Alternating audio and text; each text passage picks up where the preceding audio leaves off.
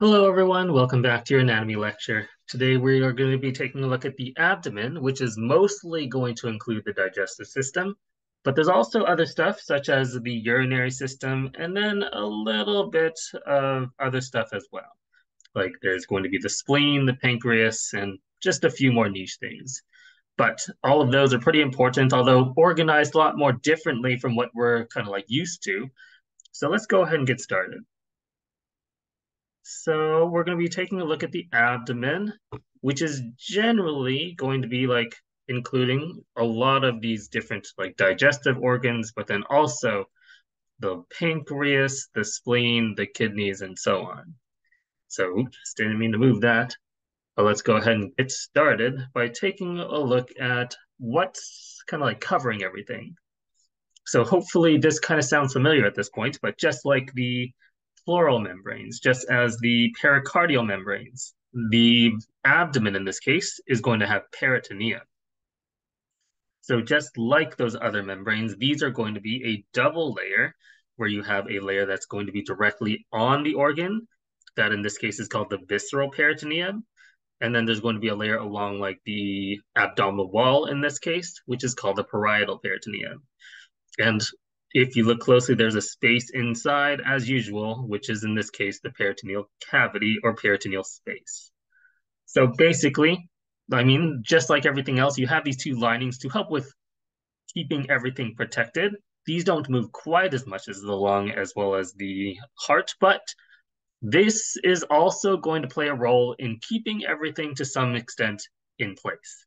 Like you might be familiar with that you have like a lot of these tubes inside of your like abdomen, inside of your, your lower trunk region. And a lot of it will move around, but you do want to kind of stay in place. It's not just like snaking around randomly. It is going to be held to some extent anchored to the back of the abdominal wall. So let's go ahead and take a look at what we have here, where we also have a division like within the abdominal wall, including the intra as well as extra or retroperitoneal organs.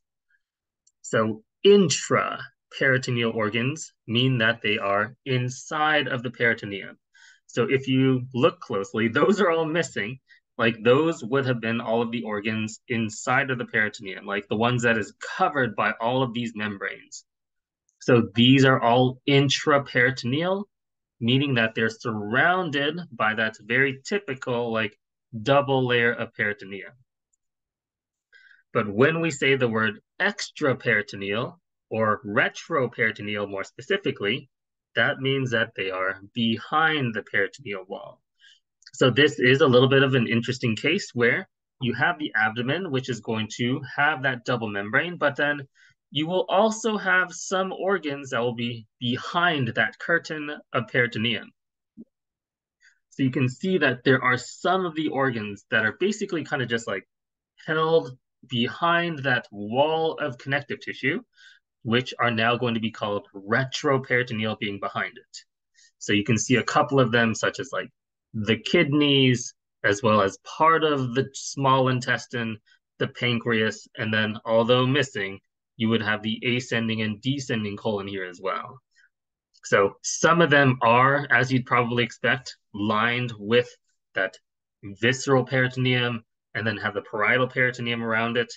But in this case, the parietal peritoneum is right here, covering these organs, helping to hold them in place and cover them along the back of the abdominal wall. Now, when we look at the peritoneum, it's a little bit different from what we usually expect. Like, we usually kind of like imagine it being a very succinct covering of the organs and then also along the abdomen or along that like cavity wall. But in this case, a lot of these organs actually hang down as well, which gives us some different types of structures. So, one of which I would like to introduce first, called mesentery, is basically kind of like a region that allows the organ to hang down further. Like this is going to be a anchoring point made up of a double layer of peritoneum, which it holds it connected to the abdominal wall, but then it also does allow it to have some range of motion as well. So if you look closely, well, you can see a little bit of it here. There is the peritoneum that is hanging down from here. This is going to be like one of your parts of your peritoneal folds.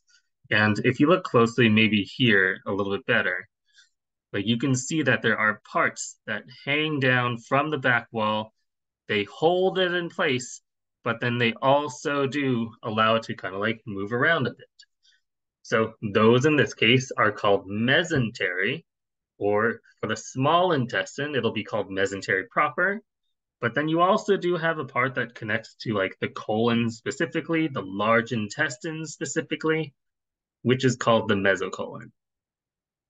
So it makes sense because colon is large intestine and mesocolon is the mesentery of the colon. But you also do have a couple of more specialized peritoneal folds, which are called omentum. And in this case, you have a greater and lesser omentum. So the greater omentum is the part that hangs down from the greater curvature of the stomach. It kind of like hangs down from here and then it goes all the way down along the front of the abdomen right here. So you probably should have left that picture. If you look closely, there's this kind of curtain that hangs over the majority of the intestines. This is the greater omentum, which is largely going to be fat. So the greater omentum is kind of like right along the anterior side of the abdomen, underneath the abdominal wall. And you can see it kind of covering a little bit of, or a lot of the intestines kind of behind it. But if you look closely, there's also the liver and the stomach here with a lesser omentum, which is going to be between the liver and the stomach instead. Now, with those, you do have some specific ligaments, but to be honest, they're not as easy to find. But you have the gastrocolic ligament, the gastrosplenic ligament, and then also the hepatogastric ligament and the hepatoduodenal ligament. So in those cases, like gastrocolic is referring to like something that connects the stomach and then also the intestines. Gastrosplenic means stomach and spleen. Hepatogastric means liver and stomach. And then hepatoduodenal means liver and small intestines, or liver and duodenum specifically. So those are not very easy to see, especially in these pictures. So don't worry too much about them. But the greater omentum and the lesser omentum are things that you can definitely find and you can definitely at least know about for the future. But to keep on going, taking a look at the abdomen, you can see that it's actually a pretty wide spot. And just to be clear, like regarding when we talk about the abdomen, like we just talked about the thorax recently, that is stopping or ending right at the thorax, or sorry, right at the diaphragm.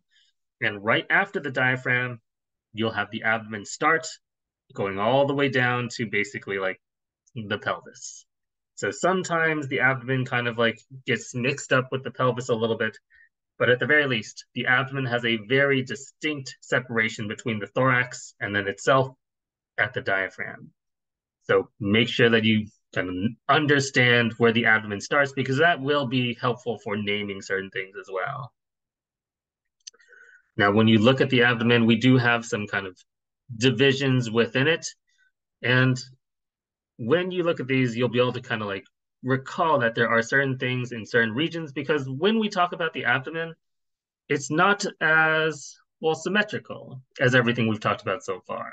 Like there's a lot of differences between the left and right sides, whether it's like starting points of the intestines, ending points, as well as organs that are solely on one side. So this division and this separation into these regions are a little bit more important for the abdomen. So mostly though, it is going to be divided into right upper quadrant, left upper quadrant, right lower quadrant, left lower quadrant. So basically dividing it up in four, there is largely four spots, but then you also have the periumbilical region, which is near the umbilical region, which is like the belly button. So you can see that depending on which quadrant you're in, it's going to be pretty variable in what you find. Like some of the upper quadrants have some things that the lower quadrants have. And then some things will be maybe solely in the upper left quadrant or something of the like. So when we divide this up, like you can see that depending on where you are, which corner for the most part, you'll see that organs will largely be in one place or the other, and then maybe have good starting or ending points that'll be good to kind of take note of as well. Now, to start taking a look at these organs, I mean, we are basically talking about the gastrointestinal tract, and that is otherwise known as the GI tract. I'm sure you've at least heard of that term before. But just to be clear, when we talk about the gastrointestinal tract, that's referring to this long tract that starts at your oral cavity and then it goes all the way through your body as one singular long tube to go to the anus. So it's kind of one big long tube which travels all the way through the body. So, in a way, some people will consider things in the GI tract not technically in the body. Like it's not until you absorb it through your tissues into your blood where we consider it in the body, because when it's going through the gastrointestinal tract, it's kind of technically outside still. Like it's not been absorbed or brought into any tissues. It's just potentially traveling through this open space inside the body. And just to give you kind of another weird analogy for this, it's kind of like a donut. Like imagine like going through a donut or putting something through a donut hole. Like that's kind of what the GI tract is for us. So take that for what it is. But yeah, it's the long tube basically. So we're just gonna go from tube to tube to tube to tube to tube. And we're gonna see that there will be distinct parts and distinct organs along the way, but it's still a long open space throughout the body. So to start off with, you have the esophagus, and the esophagus starts kind of anterior to the, or sorry, posterior to the larynx, right at the bottom of the pharynx. So right at the bottom of the pharynx, right behind the larynx, that's where the esophagus is going to start, and then it's going to travel down through the thorax. As you can see, that is basically this muscular tube in the back, traveling behind the trachea and then going down through the diaphragm to then connect to the stomach right down here. So the esophagus is basically a muscular tube. And then just to also talk about one more thing, like the whole GI tract mostly has this particular type of contraction, which is called peristalsis. And this is one of the places where you'll see this happening first, which is that it's a kind of coordinated contraction where if you look at a long tube, it's basically going to contract in sequence. So when you contract or when you have peristalsis, you'll have the first part or top part contract. That is going to squeeze whatever is in here downward. And then from here, the next part will start to contract and the previous will relax. And it will continue to do that, to squeeze it down in sequence to push it in a unidirectional manner. Like there will be times when you want the food or the kind technically to go kind of back and forth for a little bit more time within the space, but if you want to move something forward, you have peristalsis that will help to do that. And throughout this tube, this is, I mean, you're going to have it basically all the way from like the esophagus down to the rectum. But looking at the esophagus, you can see that it's going to be this tube that travels through the thorax to lead to the stomach. And then, although not shown here, there is something called the lower esophageal sphincter or the gastroesophageal sphincter, because it's right between the stomach and the esophagus, which is going to help with preventing acid reflux. So basically, this is going to close at the top of the stomach so that acid does not go back up into the esophagus. And then something else that I want you to kind of think about is if this does not happen, what do you think that's going to feel like? So look closely at where we're at right here. You have the esophagus and the stomach right underneath the diaphragm, which is going to be right over here or so. So if you have acid going back into the esophagus, you'll feel a bit of a burning sensation. And what else do you have here in this region? Your heart. So, like, just to be clear, when you say the words heartburn, you're not actually talking about your heart. You're talking about your esophagus and acid reflux. So if the gastroesophageal sphincter does not work effectively in like closing that area, or if there's just maybe too much acid, or if it's overfilled or something of the like, then you'll feel a burning sensation in your region behind or under your heart, basically. So definitely not your heart, but it is a digestive thing in this case. Now that leads us down to the stomach, which, if you look closely, where is your stomach? So when you say you have a stomach ache, a lot of people kind of grab their lower, like abdomen region, but look at what's there. That's actually intestines. So that's not your stomach. Your stomach is all the way up here, kind of in the upper left region of your abdomen. So right underneath the diaphragm, in fact, that's going to be where your stomach will be on the upper left quadrant. And then it does extend a little bit into the upper right quadrant as well. And the stomach is basically just like a muscular sac, which is going to be able to secrete substances such as pepsinogen and pepsin, and then also hydrochloric acid, which is going to help with further breaking down the food, specifically for the most part, proteins. But basically, the stomach is a kind of sac or a chamber that is going to be made up of muscles, allowing it to squeeze certain parts, mix and churn to allow for that additional chemical digestion as well as the physical digestion as well.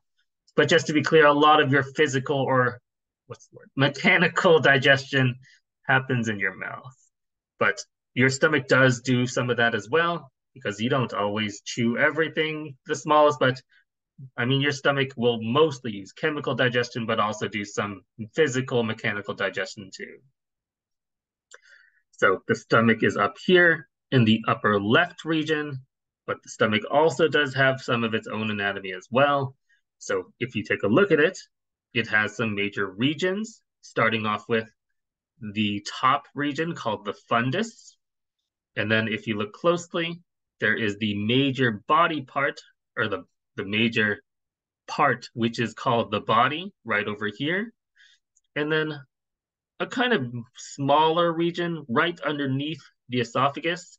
This opening is called the cardia. So all of these are kind of like very close together, but then you have this one part that's very distinct, which is where the stomach starts to curve. So the stomach is actually kind of like a J shape, where you can see the stomach curving, and this narrowing region is called the pylorus. And the pylorus technically does have a few more specific parts. The antrum is the main part where everything kind of goes into. And then you have the canal when it starts to narrow. And then the pyloric sphincter, like if you know what a sphincter is, it's a circular muscle that is going to be able to close when it contracts and open when it relaxes. And this is how you'll control the flow of chyme in this case, like sludgy digested material going from the stomach to the small intestines. Now that leads us to the small intestines now. Well, actually, sorry, before we get to the small intestines, we have to look inside the stomach. So looking at the stomach, there is a little bit of anatomy to its layers. So the layers of the stomach will be important for its function because number one, like if you look at the inside, it's going to be very wrinkly. So it's wrinkly because there are these folds called rugae, which are going to allow it to scrunch up when it's folded, but then when it stretches out, it can expand. So the stomach is going to be made up of, or is going to be lined by rugae, but the innermost lining of the stomach will also have its own type of anatomy to it itself, which is going to be mostly columnar epithelium, which is going to also have secretory cells, such as chief cells, parietal cells, and then goblet cells that make those materials, hydrochloric acid, pepsinogen, which helps with digesting, or which is an enzyme that helps with digesting proteins, and then goblet cells help to make mucus, which is really important for making sure that your stomach doesn't digest itself. But the submucosa will be directly along the outside of that. That's basically supportive tissue. And then there's a muscular tissue, muscularis externa, which is going to have a few different layers. So you have a layer that's going to have longitudinal fibers. You'll have a layer that has circular fibers, and then you'll have a layer that has oblique fibers. And these layers are going to be allowing them to contract and squeeze in different directions. So the stomach, once again, like helps to churn as well as mix the substances within the stomach to allow it to digest more, but also to crush it to some extent and break it down a little bit more physically too. But lastly, although not shown on this picture, you should be able to see a very thin layer along the outside. That's called the serosa. And the serosa is basically the same as the visceral peritoneum. So the layer that surrounds the stomach is the outermost layer that forms the stomach. Now, moving down into the small intestines, we can see that you've got a big kind of section of the small, or if you have a big section of the abdomen that's kind of related to the small intestine. And this is basically a really long tube, which is about 22 feet long or about 5 meters, which can range from 3 to 8.5 meters, depending on the person. So this is going to be the big important part of the small or important part of the digestive system, which is going to allow you to actually absorb the nutrients which you digested. So just to be clear, when you broke down that food, you did not really get anything from it yet. Like you just broke it down, you may have tasted it. That might have been nice, but it's not until it gets to the small intestine, which allows you to actually absorb the nutrients. So breaking down stuff with your teeth, breaking down stuff with your saliva and amylase, breaking stuff down with your stomach. All of that was to make sure that the contents of what you ate gets small enough so that you can absorb it through the tissue walls into your bloodstream. Like you don't get anything from these foods that you eat until you absorb it into your blood through your small intestines, basically. So just to kind of describe the small intestines, it's a long tube. Although narrow, because it's the small intestine, it's actually quite large in total, being, like you said, 22 feet or so. So in the small intestines, there actually will be a few parts to it, including the duodenum, the jejunum, and then the ileum. So when we look at this, it's basically all over the place, but let's go ahead and take a look at how we can divide up the small intestine. So the first part of the small intestine is directly after the pyloric sphincter. So notice, here is your stomach. This is your pyloric sphincter, that circular muscle.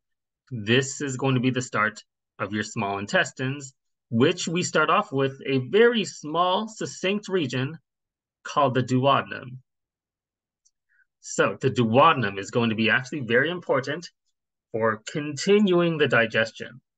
And so far, we've had a lot of mechanical digestion, but for chemical digestion, we had a little bit of amylase, which breaks down starch. We had pepsin and hydrochloric acid, which breaks down protein. But the duodenum has the secretions of the liver, which has bile, and then the pancreatic juices, which is going to have enzymes that break down fats, proteins, and starches. So this is where all the secretions are going to go from the liver at the common bile duct, the pancreas at the pancreatic duct. Those are going into the liver. So these are going to be a continuation of chemical digestion where you'll have a lot of secretions and some amount of mechanical digestion as well. But it is a pretty distinct shape, being just kind of like a C shape, but it does have a few regions to it too, which is basically the superior part, the inferior part, the descending part where it's going down this way, and then it does have a small ascending part going upwards, which is that hook part of the C.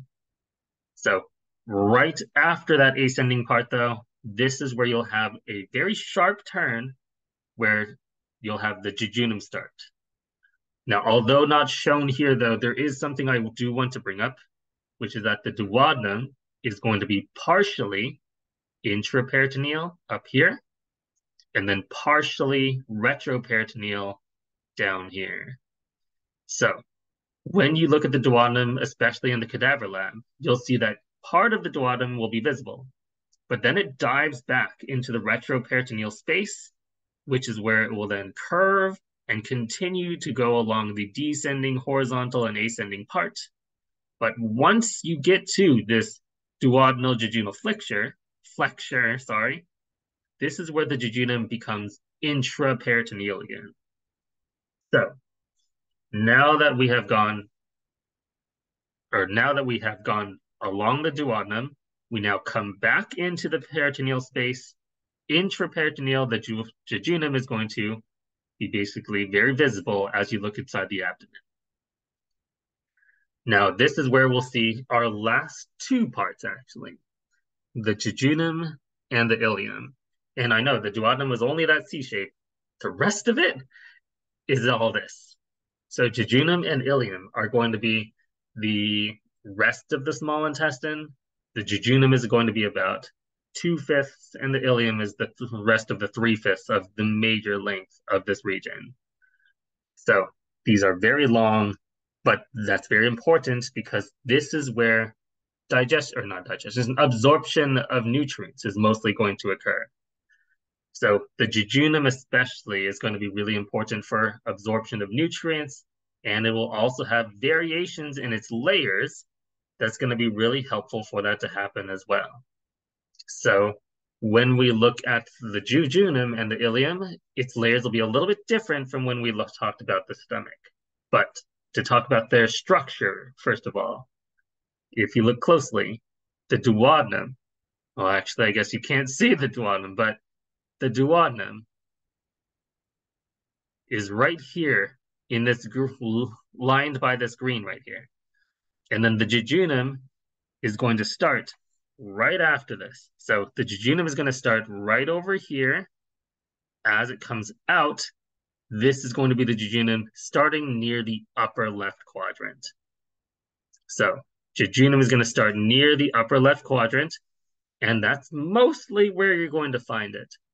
But just to be clear, we cannot really follow that, right? Like it's just a mess. It's just a very convoluted tube, which we cannot really see where it's going.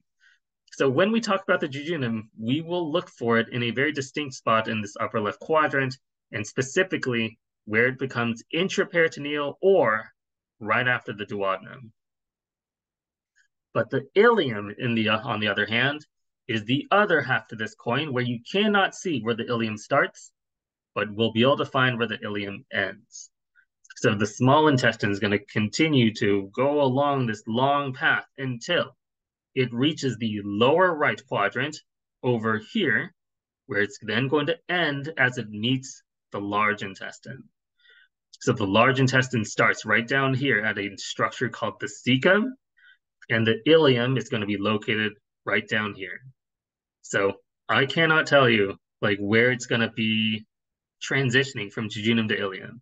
We need to either look at the inside of the intestines or look much more closely, but either way, I mean, if you're going to be able to identify it, usually you'll find it either near the duodenum or near the jejunum, near the cecum.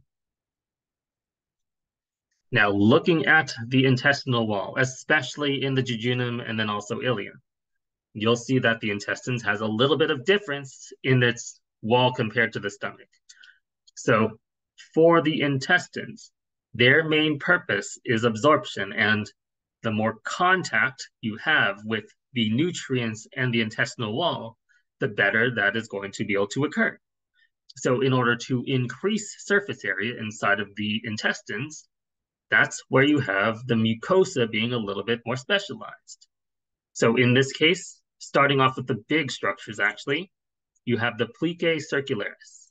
So those are going to be these large folds of the small intestines, which is basically, once again, kind of like crinkling up a piece of paper, and now you have a lot more ridges. You have a lot more here. If you crinkle up a piece of paper, instead of being like really smooth, now it has to kind of go up and down all of these little crevices in order for it to be able to, I mean, travel through here. But the more contact with this intestinal wall, the more you're going to be able to absorb those nutrients from your digested food. So the mucosa is going to have plicae circularis, which are the big folds. But then now imagine that this piece of paper was lined by maybe like carpet or something like that. Something really bumpy with a lot of little things that are kind of sticking out from it. Those are called villi. So villi are going to be these little bumps. So you have like these big bumps, and then you have these little bumps coming off of them. So imagine like my fingers being like little bumps off of this ridge. Those are the villi, which are going to be lined with additional cells, which will then have microvilli on those cells as well. So the big ones are the plicae circularis. Those are the big ridges. All along the plicae circularis, there'll be little bumps called villi, and then each of the cells along the villi will then have microvilli as well.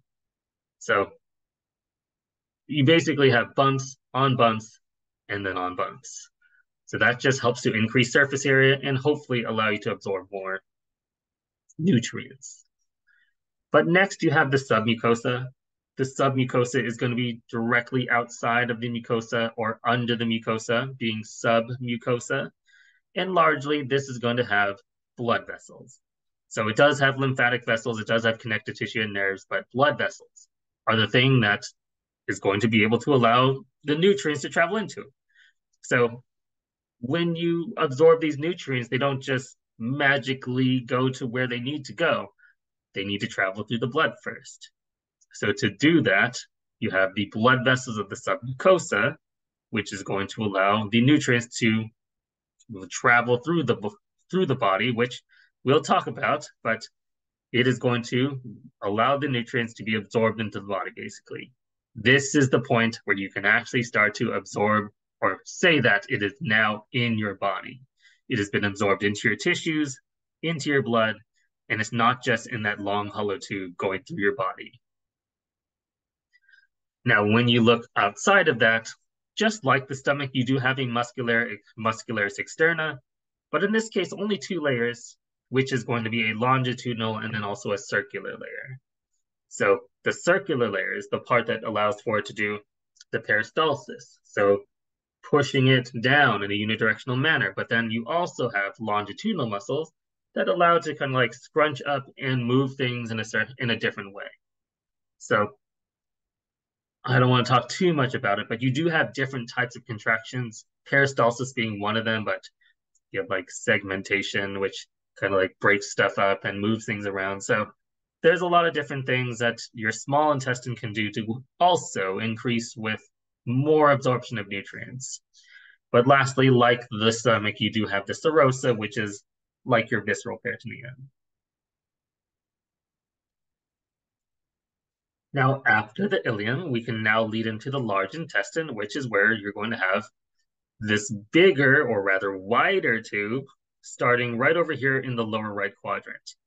So the large intestine is in fact a lot shorter than the small intestine. It's just wider. It's kind of like a thicker tube, basically. But luckily, the large intestine is going to start at a very particular place, and then it's going to go along a very specific path as well. It's not as complicated as the small intestine, but there technically is like more parts. So the large intestine, just to be clear though, if we talked about absorbing nutrients, the large intestine is mostly for absorbing water and vitamins. But this is also where you're going to be able to form and as well as condense your fecal matter, which is going to ultimately end up at your rectum, which is right before you can expel it through your anus.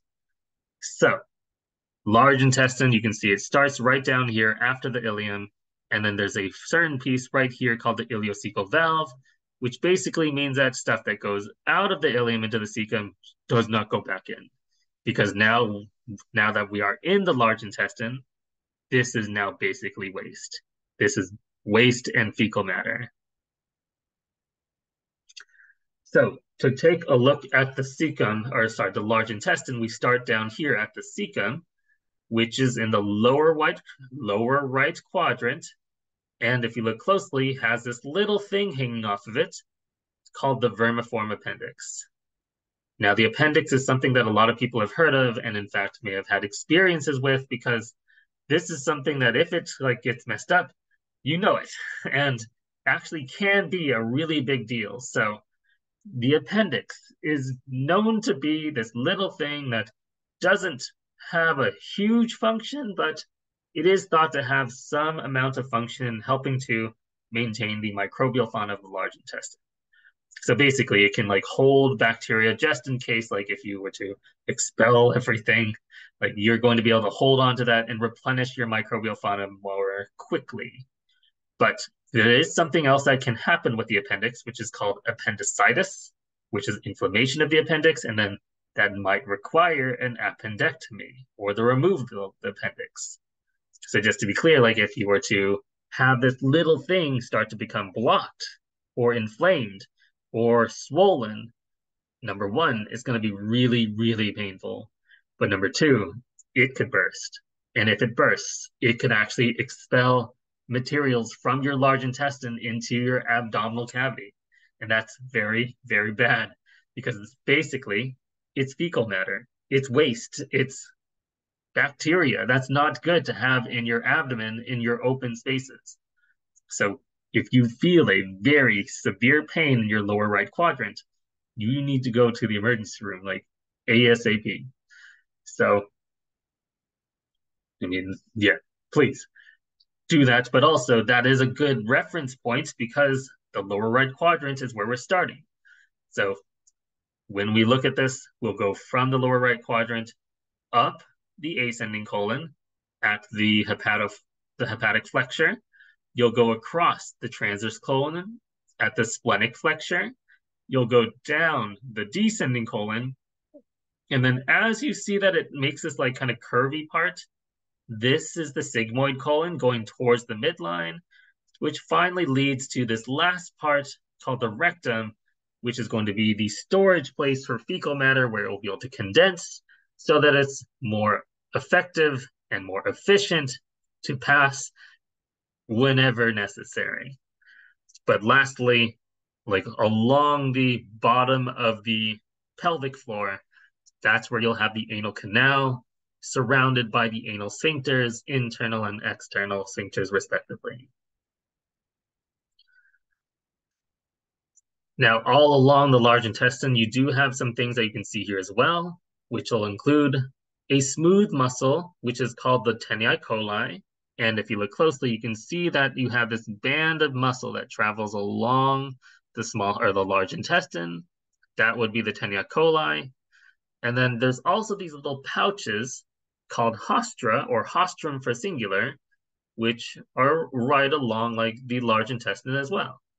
But then you do have this one more last thing, which is kind of an odd one, but you have these little pieces of fat hanging off the large intestine as well, which are called epiploic appendages. So you can see in this picture, the tenei coli, the epiploic appendages, and then the little kind of pouch or sac-like structures along the entire large intestine, that's the hostra. Now, that's basically the gastrointestinal tract, starting from your oral cavity, going through your esophagus, down to your stomach, small intestines, large intestines, and then finally passing outward through the anal canal. But you do have a few things that will be also helping the digestive system to work effectively, which will be accessory organs to the GI tract. And the first of which is a very large one and a very well-known one called the liver. So the liver is really important. It's a big organ in the upper right quadrant, but this big organ is going to extend out into the upper left quadrant as well, but its main function is going to be number one, processing nutrients, but then number two, or detoxifying the blood, but then lastly, a really big one is helping to create bile. So the big functions of the liver are, for the most part, processing nutrients, detoxifying the blood, and then also producing bile, which will help with digestion. So to explain, when you have the digestive system and the GI tract, that or all of that blood that has the absorbed nutrients does not actually go to your heart first. Like you'd think that all of this blood will just go back to your heart so that it could go out to the body. But in fact, that's not the best thing to do because if you do that, who knows what you took into your body? I mean, you might think you ate the right thing, but sometimes maybe that was not the right thing, or maybe you did that on purpose. But in this case, everything in your blood from your digestive system is largely going to go to the liver first. So the liver is going to help with processing everything, like all of the nutrients, but then also detoxifying things such as alcohol, which you may have ingested at some point. So the liver is going to be a pretty big organ up here, and it's going to have some parts that we need to know, including largely the lobes. So if you look closely, you mostly have left lobe and right lobe. Right lobe is the big one. But then when you look at the liver from the bottom, this right here in the bottom anterior region, this is called the quadrate lobe. And then the posterior bottom region, you have the caudate lobe. And then you also do have all of these things going in and out of the liver, which is called the porta hepatis, which is largely going to include the hepatic portal vein, but then also bile ducts and hepatic arteries. Now, some things that you can also relate to the liver. So if you recall, between the stomach and the liver, you have the lesser omentum. The lesser omentum is just kind of like a membrane and a fatty region between the lesser curvature and the stomach, or the lesser curvature of the stomach and the liver. But then you also have the falciform ligament and the round ligament, which is going to be right along the border between the left and right lobes. So the falciform ligament is going to be a lot thinner, and it's kind of basically like a thin sheet. But at the bottom of the falciform ligament, you'll have the round ligament of the liver right down here, which connects to the abdominal wall, allowing it to help with anchoring the liver in place. But then along the superior posterior region, you also have this region called the coronary ligament, which is where you'll have a peritoneal fold, which helps with connecting the liver to the diaphragm. So if you recall, the diaphragm is basically kind of resting on top of the liver. So on the back, this is where you'll have a connection between the liver and the diaphragm as well. Now, there's another organ that helps the liver to do its function, which is the gallbladder, which is basically a storage place for bile. So this is where you can store bile when you're not using it. So when you don't eat like a big fatty meal, the gallbladder can hold on to that bile for when you need it. So it's basically this little sac down here, which is then going to be able to secrete its substances down the bile ducts whenever necessary. But it itself does have a few parts as well. So you have the fundus, just like the stomach, the rounded part, kind of like at the most extended region. You have the body, which is a large part. You have the infundibulum, which is just like a little kind of pocket. And then you have the neck, which leads to the cystic duct right here. And then talking about the ducts, I mean, you have ducts that come from the liver and the gallbladder. So to start off with, that neck of the gallbladder leads to the cystic duct, which is right here.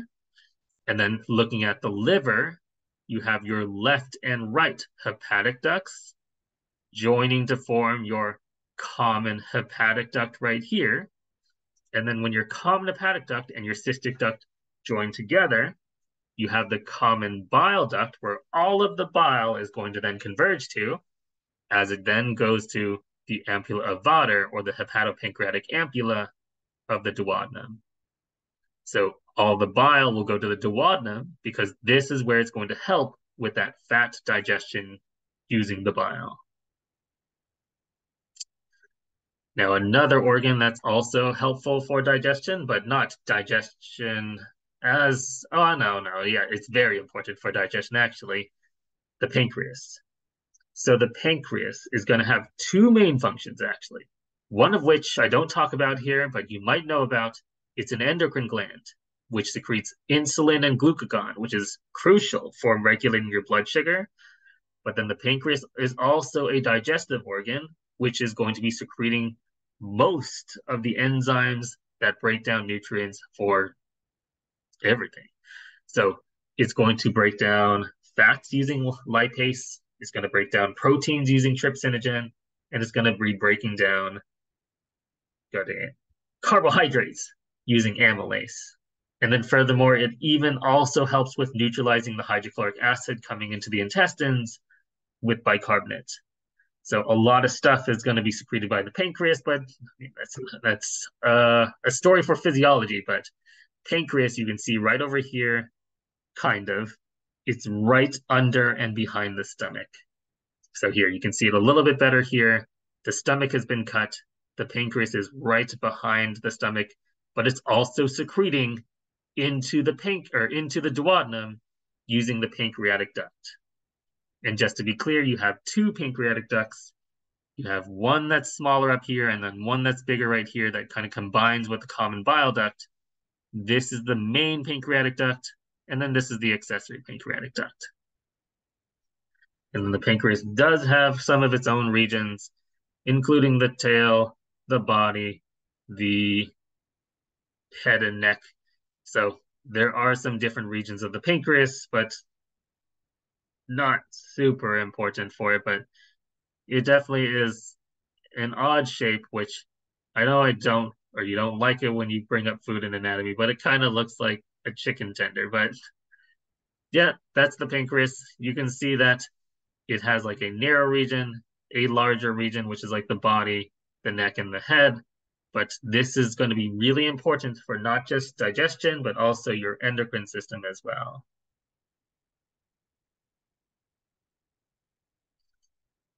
Now, the spleen is going to be your next organ that you have in the abdomen. This one actually isn't part of your digestive system. So the spleen is actually a lymphatic tissue.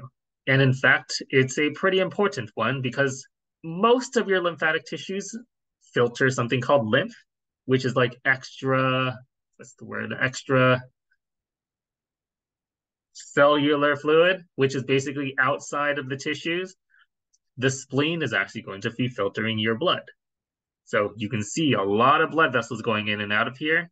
And this is where you have kind of like a big filtering system for your blood in this case. So we have other filtering systems such as the kidneys that will do that as well. But this is going to have like white blood cells, which help to trap things inside of here. So hopefully you'll be able to prevent like large scale infections. So the spleen will do a couple of things. Number one, it helps to filter your blood in that case, but also it does help with taking out, or rather, removing certain parts of red blood cells. But then another thing that the spleen does is that it's actually a very big reservoir for blood as well. So the spleen is actually a pretty dangerous organ to damage because if you do rupture the spleen, you're actually going to be hemorrhaging quite a lot of blood, and it can be pretty bad. So, well, that's the spleen though. But just to talk about the spleen, where actually is it? It's in the upper left quadrant. You can see it right over here. It's right along the back and lateral side of the stomach, but it also has a region that touches the diaphragm, which is the diaphragmatic surface. It has the visceral surface, which is the opposite side. And then it has a hilum, which is where everything goes in and out, just like the lung. Now, I think for our last major organs of the abdomen, we have the kidneys. And the kidneys are your big urinary structures, meaning that this is where you filter your blood to produce urine. So to talk about the kidneys, they look like these big, or rather small, fist-sized kidney beans, and these are very distinctly retroperitoneal. Like these are along the back wall, and then they are going to be right along like the upper lateral portions of your abdomen. So when you look at this, notice that you have these big blood vessels connecting to them, but then you also have these tubes that lead down to the urinary bladder so that you can expel that urine as well. So I'm not going to go into kidneys too much. Like I can talk about kidneys for a long time. Kidneys are actually really, really important. But the kidneys are basically helping to filter your blood. But okay, I'm gonna talk a little bit. So the kidneys, they filter your blood. They take things out. They make urine. But something that a lot of people don't think about is that it also helps with keeping the fluids inside as well. So the kidneys have a way of concentrating the urine as well, because it's not like the same concentration. It's not always the same composition as what your blood is. It takes out certain things, but then it also puts everything back in that you need to keep. And then furthermore, it has ways of concentrating that material using like a lot of osmotic gradients that basically like takes out water in a very specific manner. So just think about the different urines that you've had in your life. Have you had very clear urine? That's probably going to be very dilute urine because you drink a lot of water. But then if you have very yellow urine, that means that it kept most of the water, but then it got rid of the stuff that you didn't need. So that urine was very concentrated with stuff like urea, as well as potentially salts or even hydrogen ions. So yeah, the kidneys are pretty interesting, but I think I'll stop there. Sorry. But take a look at the kidneys. It does have some structure to them. It's not just a big kidney bean. There is some layers to it. So first of all, the very outermost layer, very, very thin layer, is the fibrous capsule. That's this outermost region right over here along the kidney. But then right underneath that, do you see this kind of lighter tissue? This is the outer layer called the renal cortex. So I probably should introduce renal is the word for kidney. So if you've ever heard of the word renal failure, hopefully not too often, but that means that the kidneys are in trouble. And in this case, renal is referring to the kidneys. So renal cortex is the outer layer. And you may have heard of this term when you talked about maybe the cerebrum, because cerebral cortex is the outer layer of the brain. So renal cortex is the outer layer of the kidney, which is the lighter tissue. But then you also have the renal medulla, which is the darker, more central tissue. Now, there is a little bit more specificity to this, though. So look closely, and you can see that there are these regions between these dark parts, like the renal cortex kind of extends inwards. Those are called renal columns. And then individually, like there are these separations of the renal medulla. Those separations are called renal pyramids. So I know it doesn't look like this. It looks more like a flower petal, but technically, in 3 dimensions, it's going to be more pyramid shaped. So this is a renal pyramid, which is one section of the renal medulla, basically. And then once again, I won't go into it, but there are differences in what you find in the renal cortex and medulla, and they have different functions that will allow them to do them. Now, when you make your urine in your renal cortex and renal medulla, that urine is then going to exit out of these little funnels at the bottom of each of those pyramids. So if you look closely, here's a renal pyramid. And then this singular funnel right here is called a minor calyx. So the minor calyx is this one funnel, but then if you look closely, those two minor calyces join together to form a bigger funnel right here. This is called a major calyx. And then when you have multiple major calyces joined together, this is now called the renal pelvis. So those are going to be the major regions which allow the urine to be collected or from the kidney, but then to go from the kidney down to the urinary bladder, you then have this region called the ureter. So that is going to be collecting urine, but inside the kidney, there's a couple more things to look for. Number one, just like the lung, you have the hilum of the kidney where the renal artery, renal vein, as well as the urinary structures, the renal pelvis will be traveling through. But then the renal pyramids have a little region at the bottom of them called the renal papilla.